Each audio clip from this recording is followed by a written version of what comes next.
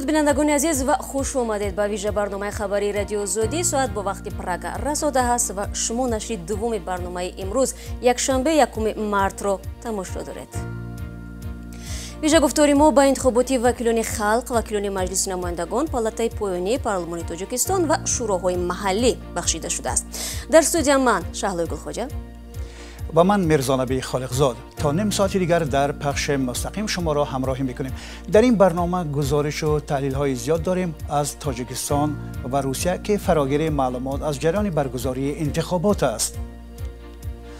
اما نخست از سرخط موضوعهایی میگیم که در دقیقه های بعدی تقدیمتان میگردد. خبرنگاری رادیو زودی در بختر آوازدهی یک کس به جای چند نفر را مشاهده کرده است. برادر جان بخشید چند کس آواز داده؟ دو کس از کیو کی؟ آوازدهی در 30 سفارت و کنسولگری های تاجیکستان در خارج صورت میگیرد. در روسیه 5 نقطه رایدهی برای شهروندان باز شده است. و ندیبت بود نرقابت رهبر حزب سوسیال دموکراتی تاجیکستان نتیجه غیر چشم داشت را منتظر نیست ولی امیدوار است حزبش پارلمانی می شود.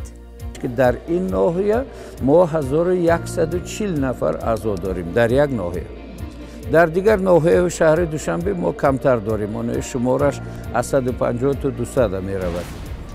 صبح امروز رایپرسی ساکنان برای انتخاب نامزد شایسته به 63 کرسی مجلس نمایندگان در سرتاسر تاجیکستان آغاز شد. برای رسیدن به وکیلی 238 نامزد مبارزه میبرند. طبق معلومات کمیسیون مرکزی انتخابات برای پرسی تاجیکستان در مجموع برای آوازدهی ساکنان نزدیک به 3,500 حوزه انتخاباتی مهیا شده است.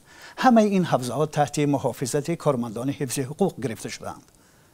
رای دهندگان تاجیک از زمان امضای سازش صلح برای نخستین بار در انتخابات شرکت میکنند که در آن گروه اساسی مخالف حکومت تاجیکستان حزب نهضت اسلامی حضور ندارد. در سال 2015 دادگاه عالی تاجیکستان فعالیت این حزب را منع کرد. تا این لحظه ها علاقه پرزیدنت تاجیکستان امامعلی رحمان در قطعه انتخاباتی رقم 15 رای داد. اتفاقا رنگ شناسنامه او در شبکه‌های اجتماعی صلح‌های را به بار آورد. آقای رحمان همزمان رئیس حزب خلق دموکراتی تاجیکستان نیز میباشد. حزب او در گذشته اکثر مطلق کرسی‌های پارلمان را در اختیار داشت و به گفته صاحب نظران انتظار می‌رود که در این انتخابات نیز بیشتر کرسی‌ها را از خود کند. در انتخابات 6 حزب خردی دیگر از جمله حزب مخالف سوسیال دموکراتی تاجیکستان شرکت می کند. برای پوشش و بازتاب روند انتخابات از کمیسیون مرکزی انتخابات برای پرسی برای خبرنگاران در بینای مرکزی تحقیقات استراتژی جای جدا کردند. در این تالار همگی یک مانیتور گذاشته شده است که در آن گزارش‌های مستقیم شبکه‌های دولتی از جریان انتخابات پخش می شود. با گفته کمیسیون مرکزی انتخابات تا ساعت 12 بیشتر از 47% مردم شرکت کردند. نمایندگان کمیسیون ضمن سخنرانی در تلویزیون دولتی گفتند که تا این ساعت بیشتر از 2 میلیون نفر به رایدهی آمدند. همکاران ما در قطعه‌های آوازدهی جریان برگزاری انتخابات را مشاهده می‌کنند. همکارم زرنگیز نوروزشاه و براد یوسفی را در نزد کمیسیون مرکزی انتخاباتی برای پرسی تاجیکستان هستند و گزارش آنها را با هم تماشا می‌کنیم.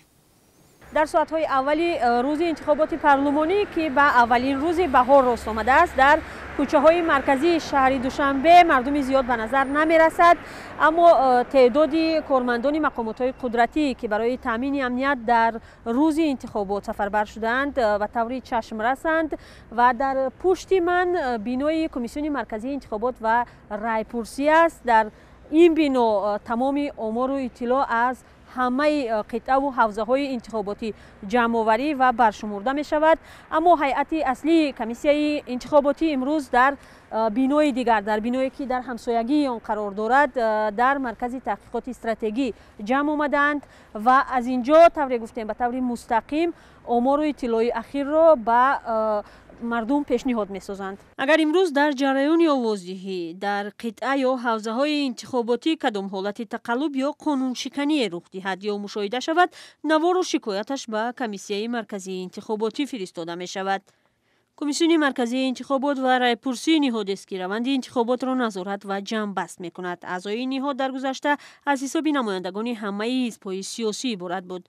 بر اساس یک تغییرات به قانون در تابستان سال گذشته باید افرادی به حزب شامل کمیسیه مرکزی انتخابات و رایپرسی باشند. به گفته این مقامات، هیئت نوی کمیسیه که 4 ماه پیش در پارلمان تصدیق شد از افراد به حزب و بی‌طرف عبارت است. ولی کارشناسان میگویند از هیئت کمیسیه انتخاباتی بیرون شدن اعضای حزب سیاسی شفافیت و بی‌غرضی کاریان را زیر سوال میبرد. چند روز قبل کمیسیه مرکزی انتخابات و رایپرسی تاجیکستان اعلام کرد که تا این لحظه برای همه نامزدها شرایطی برابر و مساعد تبلیغاتی فراهم آورده شده است. اما برخی از کارشناسان بر این باورند که در انتخابات نوبتی فضای پر رقابت را احساس نکردند و نتیجه ها هم از پیش معلوم است. تا این دم سازمان کشورهای غربی انتخابات های تاجیکستان را آزاد و دموکراتی اعتراف نکردند. زرنگیز نوروشو و براد یوسفی از نزد کمیسیه مرکزی انتخابات و رایپرسی تاجیکستان گزارش می‌دادند و ما باز در نشرهای بعدی منتظر گزارش‌های بیشتری آنها خواهیم بود. از دوشنبه می‌رویم به جنوب تاجیکستان، دقیق‌ترش به شهر باختر، تا ببینیم که انتخابات در آنجا چگونه جریان دارد و کارزار آن چگونه سرعت میگیرد. قربانعلی قربانزاده رئیس کمیسیه انتخاباتی ولایت ختلان به رادیو آزادی گفت تا ساعت 10 از اهالی ولایت ختلان 41.5% به حوزه‌های انتخاباتی رفته آواز دادند. فعلا در همه 1068 قطعه رایگیری ولایت آوازدهی انتخاب کنندگان ادامه دارد. در این روز آفتابی در قلمرو ولایت ختلان طبق اطلاع کمیسیه ولایتی انتخاباتی تا ساعت 9 زیاده از 270,000 انتخاب کننده موقع خود را معین کردند. همکاری ما ارزوی کریم روند آوازدهی را در این منطقه پیگیری دارد و طور او گزارش می‌دهد سطح تشکیلی انتخابات بلند بود، ولی حادثه های آواز دادن یک نفر به جای تمام اعضای اوله به چشم رسیده است. به قبل ارزوی کریم مسئولان کمیسیه انتخاباتی نیز به این روند اهمیت نمی‌دادند. حالا گزارش او را یک جای تماشا می‌کنیم. در حوزه انتخاباتی رقم 5 شهر باختر 10 نفر جوانان بار اول رای دادند. راهبریت ولایت جوانان را گل و کتاب داد. من همچون شهروند جمهوری تاجیکستان برای بنیاد جامعه دموکراتیک و بنیاد آواز خودم را داده‌ام.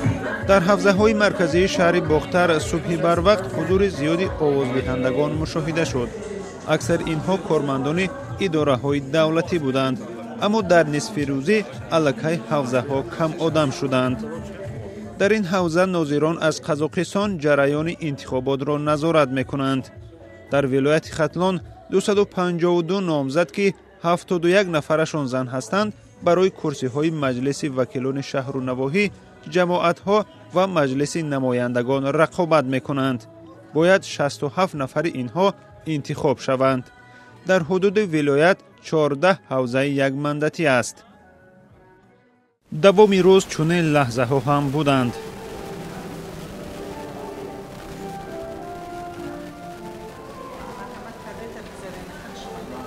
سلام علیک برادر. برادر جان بخشید چند کس آواز داده؟ دو کس از کیو کی؟ این صحنه ها در یکی از حوزه های انتخاباتی در شهر باختر در حضور ناظران و مسئولان حوزه ثبت شدند.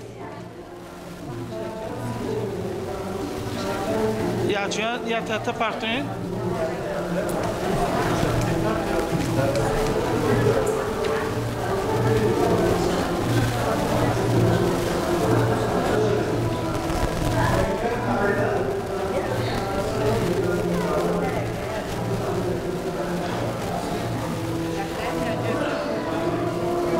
اپا جان شما دخلا نکنید.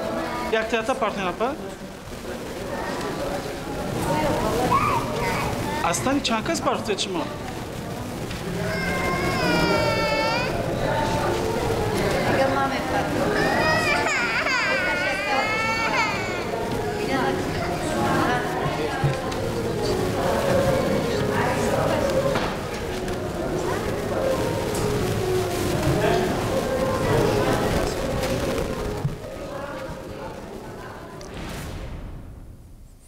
خب بینندگان عزیز، گزارش همکارانم آرزوی کریم و شادمان یتیم را می‌دیدیم.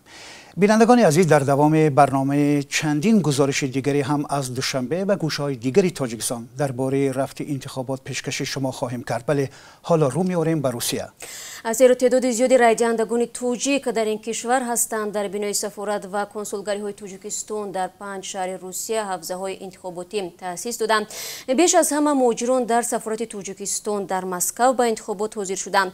با اطلاع سفارت تاجیکستان در روسیه تا ساعت 11 بیش از 2000 نفر آواز داده است. بنابر اطلاع کنسولگری در شهر نوسیبیرسک زیاده از 1500 نفر انتخاب کنندگان تا ساعت 11 آواز دادند. به گفته مقامات همه نمایندگی‌های دیپلماتی تاجیکستان به حوزه شاه منصور 3 داخل شدند و شهروندان در خارج بوده به نامزدهای این حوزه رای می‌دهند. همین لحظه ها در خط مستقیم از مسکو با ما همکارمون امید بابا معطوف می‌پیوندد. توجه کنید. خب امید سلام. و تا جای فهمیدیم به هنگام آمادگی به پخش مستقیم کارمندان پلیس به کار شما مانع ایجاد کردند در مسکو. یعنی شما گفتید نخست نفر با لباس نظامی آمده حجت شما را تفتیش کرد و بعد آن نفر دوم با لباس ملکی نزدتان آمد و حجت شما را عکس گرفت و شما با او بحث لفظی داشتید. مشکلات در چی بود؟ آنها نمیخواستند که شما نوار برداری کنید یا چی؟ Нет, ко мне просто подошли сотрудники полиции, они попросили, как обычно это бывает, сотрудники, которые работают у посольства, мои документы, я им представил свои документы, они записали, но второй раз они подошли уже с каким-то сотрудником посольства, который тоже решил сфотографировать почему-то мой паспорт, мои данные, и после этого уже подошел третий человек, который представился сотрудником посольства, пресс-атташе. Он попросил, чтобы мы здесь не снимали, якобы здесь нельзя снимать. Но после того, как мы объяснили, что мы снимаем не на территории посольства, и у нас есть разрешение Российской Федерации на съемку здесь, он не стал препятствовать, и на этом инцидент закончился. Сейчас, в данный момент, мы продолжаем стоять на Гранатном переулке у посольства. И, как видите, здесь продолжаются выборы. شخلو؟ بله امید، باید بگیم که از سفارت تاجیکستان هم در مسکو به رادیو آزادی گفتن نوارگیری آزاد است و هیچ مشکل ندارد. خب از این هم بگذریم. امید، شما که حالا طور گفتید در نزد حوزه انتخاباتی هستید و با مجران صحبت ها داشتید، آیا آنها گفتن که قبل از انتخابات یگان نامزد همراهشان ملاقات کرد یا نه و عموما درباره برنامه‌های انتخاباتی این نامزدان معلومات دارند یا نه؟ Я разговаривал с некоторыми из людей, которые пришли на выборы здесь, на парламентские выборы здесь, в посольство Таджикистана, и они сказали, что большинство из них это рабочие, которые были привезены на автобусах, и большинство из них уже здесь знакомятся с людьми, но среди них есть и активные люди. Например, рядом со мной стоит молодой человек, который тоже участвовал, сейчас вышел только что на улицу, зовут его Сухроб Дарборе интихоб чхел гузашт як ду сухангуе. خب تشکر زیاد. اولا سلام بر کارمندان استودیو رادیو آزادی و سلام بر بیننده شما. بنده سهراب نظر، مسئول بخش مرکز مهاجران در شهر مسکو و همچنین دانشجوی. تاثیرات و برداشت من از فضای امروز که در سفارتخانه جمهوری تاجیکستان برگزار گردید، البته که ما با نامزدهای ارزنده آواز خود را دادیم و امیدواریم که اون نفرانی که ما انتخاب کردیم برای پیشبرد منفعت‌های دولت و برای شهروندان چیکار میکنن، یک خدمت و شایانی خود را میرسانند. و فکر میکنم کوچه‌های مسکو امروز یک قباه ایدانه را بابر کرده است. از سحر، از صبح صالح امروز مهاجران قسمت زیاد برادران مهاجر بودن، البته و یک قسم کم زنها بودن، از زنها کم مشاهده میرسید و قسمت دیگر این دانشجویان بودن. خب والنتیاران بودن امروز در خدمت امروز در معرکه سیاسی و حیاتا مهم که میگذشت، قسمت زیاد نیز دانشجویان بودن. من فکر میکنم که من امیدوارم که رأی ما به نقطه نهایی خود میرسد. اگر Не понял. Что задать? تشکر زیاد امید. شما شخصا شما چی؟ Да. بله بله شما سوال داشتید بله میتونید بپرسید.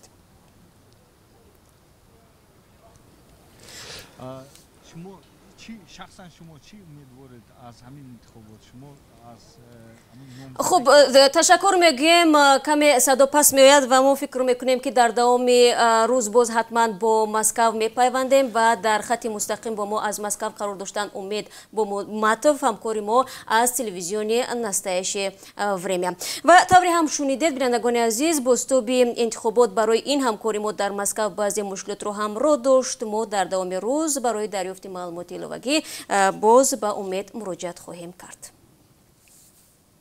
مطلب بعدی ما نیز از دوشنبه است. ما از مسکو برمیگردیم به دوشنبه از قطعی که رحمت الله زویرов رهبر حزب سوسیال دموکرات در آوازدهی اشتراک کرد. حزب او یگانه نیروی مخالف است که در انتخابات پارلمانی اشتراک میکند. رحمت الله زویرов امیدوار است که حزبش به پارلمان راه می‌یابد به شرطی که آن شفاف، آزاد و دموکراتیک برگزار شود. رهبر حزب سوسیال دموکراتیک گفت از جریان این معرکه سیاسی در اول روز تأثیرات خوبی دارد و اظهار امیدواری کرد که این حالت تا آخر روز ادامه کند و انتخابات شفاف و دموکراتیک نتیجه گیری شود. خب رحمت الله زویرов میگوید هرچند به فهرست عمومی انتخاب کنندگان که 4,900,000 اعلان شده است باور ندارد، ولی می‌افزاید ممکن است 50% مردم در این انتخابات شرکت کنند. در این باره گزارش سرنوز روح‌الله و امرین اولیموف را با هم تماشا میکنیم. قطعه رایدهی رقم 34 ناحیه سینای پایتخت است. ساعت به وقت دوشنبه 7:45 و مسئولان این اوچسکه انتخاباتی که 1300 آوازدهنده دارند میگویند تا این لحظه ها حدود 9% رایدهنده اومده الکی آواز دادند و قرار است در آن همین قطعه آوازدهی رقم 34 چند لحظه پس رئیس حزب سوسیال دموکرات تاجیکستان رحمت الله زویرов بیاید و به اینجا به حزب یا نامزدهای دلخواه خود آواز دهد. زویرов همراه چندی از جانبدارانش به آوازدهی آمد. حزب سوسیال دموکرات یکی از 7 حزب فعالیتش رسمی در تاجیکستان است و به ادعای مسئولانش 8500 عضو دارد. زویرов میگوید در این منطقه بیشتر از 400 عضو حزب به سر میبرد. یعنی این ناحیه سینا این یک ناحیه حزب سوسیال دموکرات است، برای که در این ناحیه ما 1140 نفر اعضا داریم در یک ناحیه. در دیگر ناحیه شهر دوشنبه ما کمتر داریم، اون شمارش از 150 تا 200 می رود. رحمت الله زویرов میگوید به نتیجه های انتخابات خوشبین است و باور دارد این دفعه حزبش پارلمانی خواهد شد. این البته اراده مردم است، اراده خلق است و من یکی از هدفهای حزب سوسیال دموکرات در آن می باشد که استواری حاکمیت خلق را در تاجیکستان تامین کردن، یعنی دموکراسی واقعی را، دموکراسی رویاکینی، دموکراسی واقعی را. حزب سوسیال دموکرات سال 1998 و زمان ثبت نام شد که زویرов مشاور حقوقی پرزیدنت امامعلی رحمان بود. وی بعد ثبت نام حزب در وزارت عدلیه از مشاوری پرزیدنت استعفا داد و از آن زمان تا کنون رهبری این تشکل سیاسی را به عهده دارد. زویرov در انتخابات گذشته نیز به حیث نامزد به مقام پرزیدنتی شرکت کرده است، اما او همیشه نتیجه انتخابات قبلی را قبول نداشت. تا کدام درجه این انتخابات در حقیقت شفاف، آزاد و دموکراتیک برگزار می‌گردد. من چندین بار تاکید کردم که من با دموکراتی شفاف بودن انتخابات باوری ندارم. اکنون نتیجهش را در حقیقت تا کدام درجه این دموکراتی آزاد و شفاف می شود در آخر روز در وقت نتیجه گیری می شود، این را می بینیم. جریان آوازدهی در انتخابات پارلمانی در سراسر کشور ادامه دارد. ما و همکارانمان دوام روز از رفت این معرکه سیاسی گزارش ها خواهیم داد. سرونوز روح‌الله، امرین اولیموف، رادیو آزادی، دوشنبه.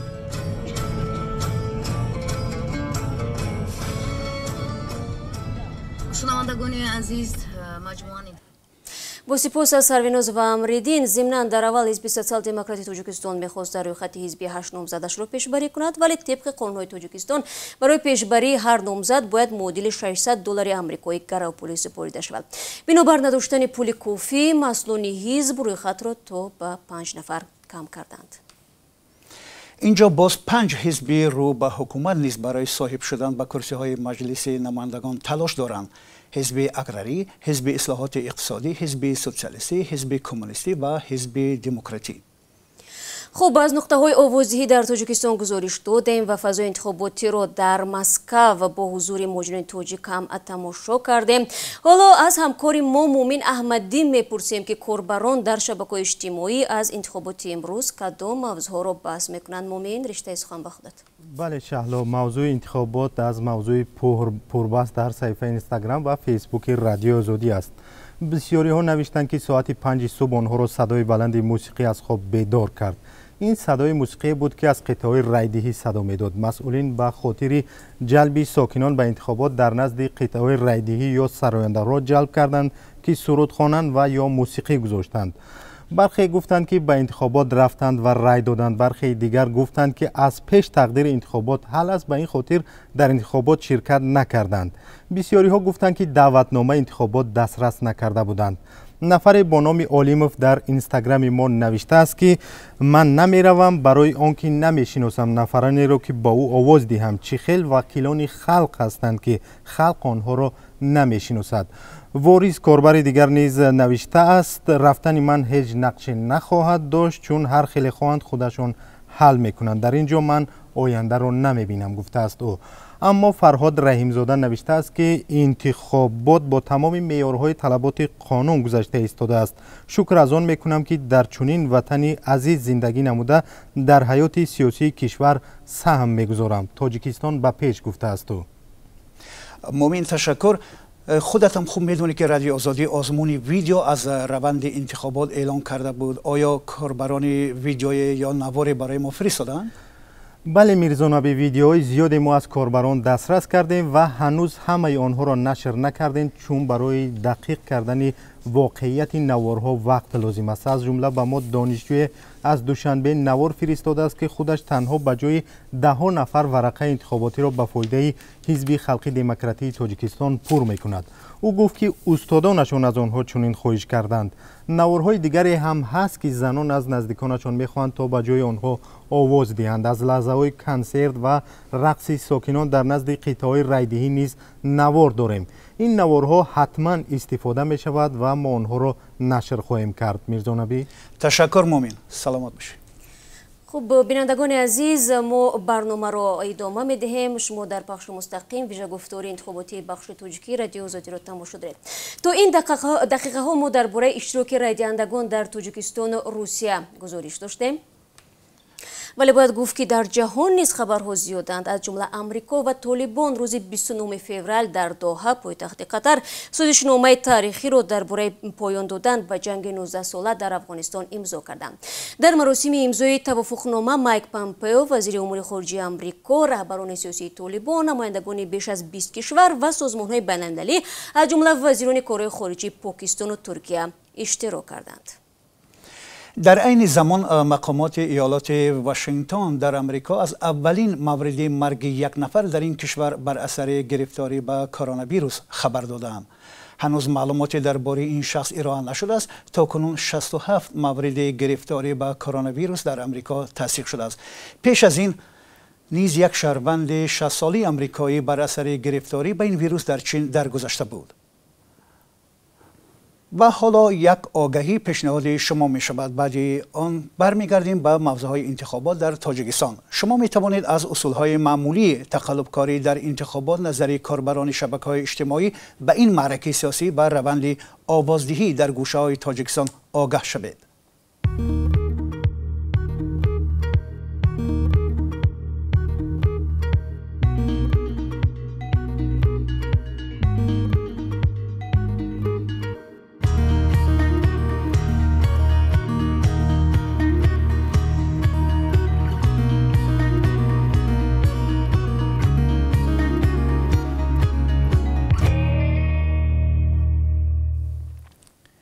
حالا بینندگان عزیز، شما را به یکترینبورگ دعوت می کنم. در این منطقه روسیه 10,000 تاجیکان رزق و روزی می یابند. بعضی‌ها زندگی دائمی را انتخاب کردند. همین حالا ما امکان خوبی داریم بفهمیم که تا کجا شرکت در انتخابات امروزه را این مهاجران برای خود مهم و قرض می‌دانند، زیرا همکاران ما از تلویزیون نصایش وریمیا رفتی آوازدهی را در شهر یکترینبورگ هم پیگیری دارند و حالا کوشش میکنیم با آنها تماس مستقیم برقرار کنیم. Сейчас перенесемся в Екатеринбург. На прямой линии с нами наш коллега Александр Пугачев. Добрый день, Александр. Как по вашим наблюдениям проходит голосование и насколько активны таджикские избиратели? Добрый день, Шахло. Достаточно оживленно здесь перед зданием Генерального консульства Республики Таджикистан в Екатеринбурге. Та картинка, которую вы видите сейчас за моей спиной, она не показательна, поскольку люди постоянно приходят новые, и вот этот поток, он не иссякает. Сегодня с самого раннего утра внутри все достаточно просто организовано. Одно из помещений консульства – это фактически фойе. Там находится несколько столов и 2 кабинки для голосования. Очень много людей, постоянно работает один из спутниковых новостных телеканалов Таджикистана. Люди смотрят, и те, кто пришел проголосовать, и те, кто уже отдал свой голос, они собираются здесь, обсуждают последние новости. Здесь довольно большая диаспора таджикистанцев в Свердловской области. Больше 120 тысяч человек постоянно работают и живут здесь. Но голосование принимают участие не только они. Очень много машин на стоянке с тюменскими номерами Пермского края, Челябинской области. Вот буквально несколько минут назад я разговаривал с людьми, которые приехали из Сургута. То есть для этого они одолели путь в 1200 километров. Я думаю, вы можете представить себе, насколько это долго. Все они достаточно празднично выглядят. То есть видно, что люди в хорошем настроении находятся и действительно надеются на то, что выборы эти принесут какие-то позитивные изменения, дают шанс стране что-то сделать в пользу улучшения жизни граждан не только в самом Таджикистане, но и здесь, в России. Очень многие приводят детей сюда. Ну, то есть это что-то вроде еще и клуба после. То есть после голосования люди остаются здесь, чтобы пообщаться еще с представителями консульства и друг с другом. В общем, достаточно много людей. Пока трудно сказать, сколько конкретно человек принял участие в голосовании. И одна единственная претензия сегодня представителя Свердловской области Фаруха Мирзоева, который сказал, что, конечно, не все смогут принять участие в голосовании, поскольку вот этот путь в 1200 километров, как, например, из Сургута, далеко не все могут одолеть. Это довольно далеко и достаточно дорого. То есть, как минимум несколько тысяч человек сегодня точно приняли участие в голосовании. Довольно большую диаспору мы видели сегодня здесь из Челябинска. Вы сейчас сказали, что у вас была возможность поговорить с избирателями. Вот что они сказали? Они знали, за кого голосуют? Довольно большой список, и довольно уклончиво люди отвечают. Не все хотят признаться в том, за кого конкретно проголосовали. Очень многие говорят вот такими округлыми фразами, что мы проголосовали за будущее, за хорошее развитие республики. Вот представители из Сургута сказали, что в общем и целом они всем довольны. И вот это поступательное развитие, вот это то, за что они голосовали. Никто из них, разумеется, не сказал ни имени вот того кандидата, за которого проголосовал, ни названия партии. То есть все достаточно округло. Поэтому прямо какие-то предпочтения указать, наверное, я не смогу, потому что люди просто о них не говорят. Спасибо большое, Александр. Благодарим вас за информацию и будем с вами еще на связи. Бинандагони азиз, Александр Пугачев буд ҳамкори мо аз Екатеринбург ки мегуфт ки мардум мехоҳанд дар ин минтақа овоз бидиҳанд, али мутаассифона роҳашон хуб дур аст. Бинандагони азиз, хабаре ки ҳамин ҳоло ба дасти ман расид, овоздиҳӣ дар равзаҳои интихоботӣ берун аз Тоҷикистон ҳам имрӯз дар сафорату консулгариҳои дипломатӣ баргузор мешавад. Дар сафоратхонаҳои Тоҷикистон ба радио Зуди гуфтанд ки овоздиҳӣ аз соати 8 саҳар то 8 шом баргузор мегарданд. در پکین پایتخت چین، کشوری که در آن ماه دکبر کرونا ویروس سرچشمه بیماری آنجا سرچشمه گرفت، با صورت پهن شد، تا حال باعث مرگ بیش از 2800 نفر گردید. این همچنین حوزه انتخاباتی داشته است و انتخابات در حال برگزار می شود که کشور چین در حالت اضطراری طبی و کرانتین قرار دارد. محمد اگمزاد، معاون رئیس حوزه انتخاباتی سفارت تاجیکستان در پکین، با رادیو آزادی گفت که الکی 27 نفر از شهروندان تاجیکستان در پکین آواز دادند. بینندگان عزیز، در اینجا نشری دوم ویژه گفتار انتخاباتی را به پایان میرسانیم. بعد از 3 ساعت دیگر با تفصیلات نو به استودیوی مرکزی رادیو آزادی برمیگردیم. تا این لحظه ها من میرزا خالقزاد و همکارم شهلای گلخواجه با جمع همکارانمون در خدمت شما بودیم و در نشرهای بعدی شما را منتظر میمونیم. خاطر نشان میکنم که برنامه بعدی با گزارش های تازه از گوشه های تاجیکستان و روسیه خدمت شما پیشکش می شود. تشکر برای همراهی و تا دیدار.